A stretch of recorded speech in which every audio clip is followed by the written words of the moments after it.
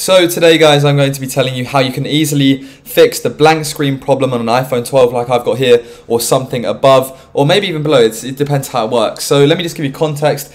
The other day I was charging my phone overnight, I woke up, my alarm was going off, and I was trying to press my screen to turn off the alarm. My screen was blank. Nothing I was pressing or doing was turning the screen back on, but I knew my phone was on because I heard the alarm. So I had this big blank screen problem, all black screen, nothing was working. Every time I tried to watch a YouTube video to reset my phone, it was entering SOS mode. And then I realized there's no up-to-date tutorials on basically how to sort out the blank or black screen problem on your iPhone.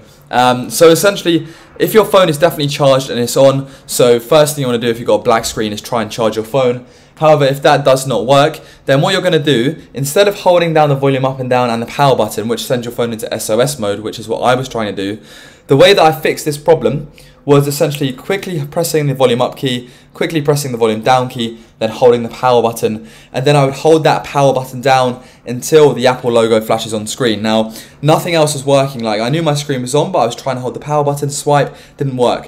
What I had to do was this. So volume up, volume down, power, and just hold. And just hold it, and just hold it.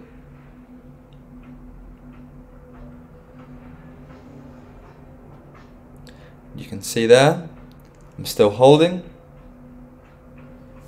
and boom, it comes back on. So it takes a long time to actually hold this thing down, but volume up, volume down, hold the power button. It does a reset on your phone. Now, you don't lose any data, but it just basically force resets it. And this is the trick that I spent an hour and a half trying to find. I thought my phone was broken, but it's an easy fix. So bam, we're back online. So that fixed my black screen problem on my iPhone 12. It probably works for a lot of other devices, but there you go. I hope you found that helpful. If there was a last resort, you know, I don't know, if I saved you thousands of pounds, leave us a like, subscribe, help me out. Thank you.